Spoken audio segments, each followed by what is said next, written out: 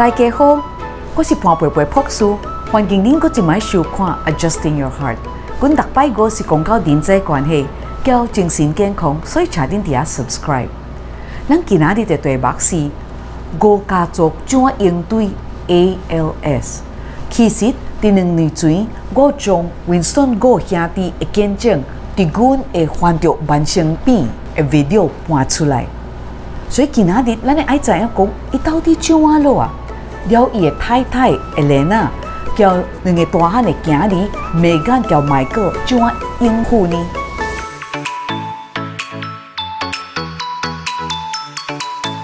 我是伫去年2022年的赞美会看到一个影片，阮会将迄个伊的 link 开咧下骹，恁才有法通家己去看。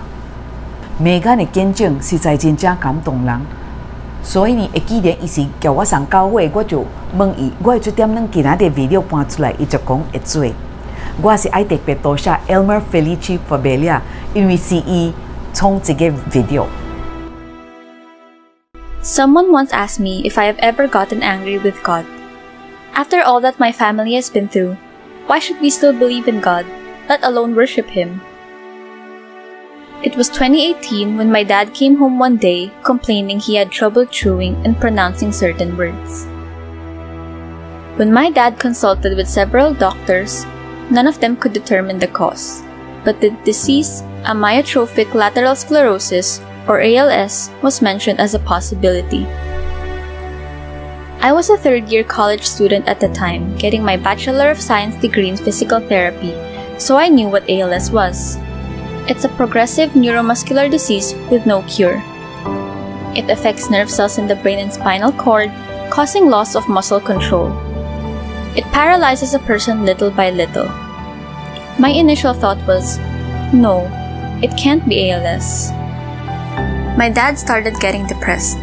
He avoided people and wanted to be left alone. It was difficult seeing him that way. When my dad turned 50, my mom surprised him with a birthday party. One of his dear friends was there and he invited my dad to join their small group in Makati Gospel Church.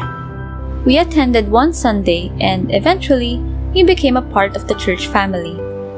It was so timely how God reached out to us and brought us closer to Him just when we needed Him the most.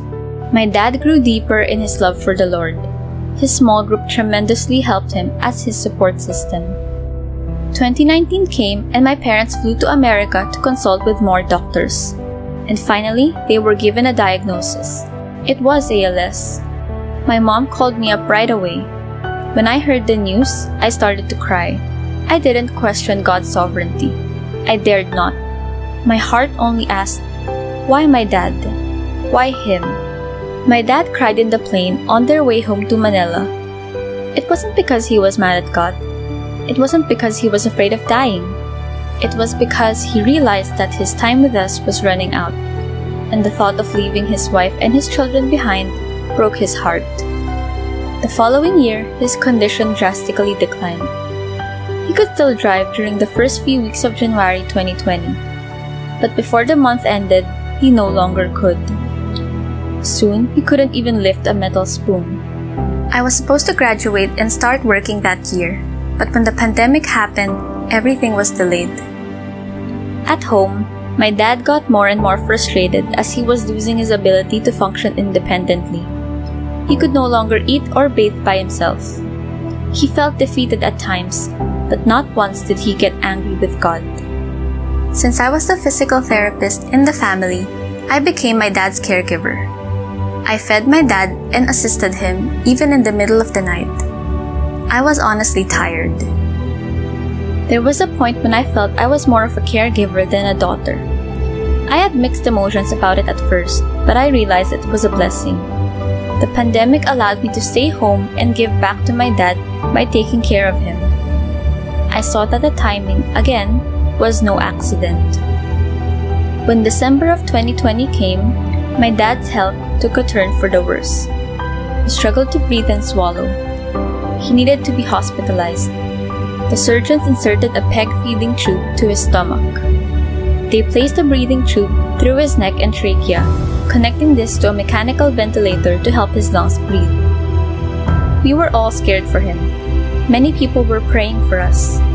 An elder from our church went to the hospital to visit, but before he could say anything encouraging to my dad started writing this with his toes. He wrote 3 letters, T-Y-G, and they stand for Thank You, God. My dad could no longer speak, but his heart cried out in worship. His perspective through it all remains the same. God is the Lord of his life, and he trusts him completely. He came home in January of 2021, and we were finally able to find nurses to help care for his needs. I'm now even closer with my dad. I go to his room daily and tell him about how my day went. He responds by using his toes to write words. We watch movies together as a family. He also continues to attend his small group online. And even if he can't speak during Bible study sessions or prayer night, his presence alone makes a huge difference. Their group also started inviting other people with disabilities, and they were all blessed with my dad's presence. My dad may be physically weak, but one thing that has become stronger is his prayer life. Whenever he hears of someone who is sick, he would ask me to tell them that he is praying for them. He even asks me to give him other people's prayer requests so he can intercede on their behalf. People might ask how I could still believe in God after all this, but the reality is, God has been so real to us these past few years that we just cannot deny his existence. He has revealed his faithfulness to us, especially during this season of our dad's life. From the moment he was diagnosed to when he was hospitalized and until this very day, God has not stopped watching over our family. He sends people to help us physically, emotionally, financially, and spiritually. When neither my mom nor I could find time to cook, surprisingly, someone would just send us food. When we couldn't buy anything for ourselves because we had to prioritize our expenses, someone would just happen to gift us with exactly what we wanted. If we didn't believe in God before, surely we believe in him now. Truly, God has never left our side. Our situation right now may not be how I imagined life to be. All girls dream of having their dads walk them down the aisle one day. But I believe God is sovereign. Right here, right now, this is where we really see God at work in my dad's life, in our lives, and in the lives of those whom my dad continues to touch. There's a song that I love to sing. The title is Waymaker, and the lyrics say, God, you are Waymaker, Miracle Worker, Promise Keeper, Light in the darkness. God has proven to be all these to us and more. We have learned to fully trust in God, and this means believing in his goodness even when healing doesn't come. My only prayer is that he won't go in pain, and when his time comes, he will go peacefully. My name is Megan Go. The future is uncertain for us, and with ALS, we know that it will only get harder. We still get scared from time to time, but we know our God is in control. This is my dad now. He is bedridden, breathing with the help of a ventilator, and he can no longer speak. But if he could just utter a few words, I know what he would say. Without a doubt, he would say, "Thank you, God. Thank you, God." I will live by my dad's example and surrender completely to the Lord, trusting that he loves me and my family. May God have his way in our lives.我望讲咱有法人亲像 Winston 兄，虽然伊的情况也艰苦，伊有法人讲感谢主。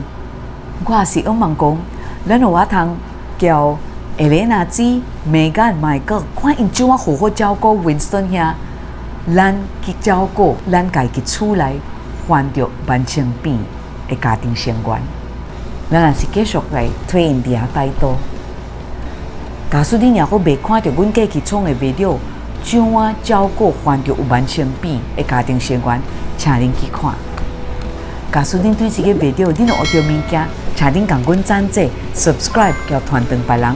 恁若是有法通踮下骹放一个字条鼓励，无论是 Winston 呀、Elena 姊、Megan 还是 Michael， 请恁伫 Facebook、Instagram、TikTok 叫 Signal GCTV 885 follow AJusting Your Heart， 大家较保重哦。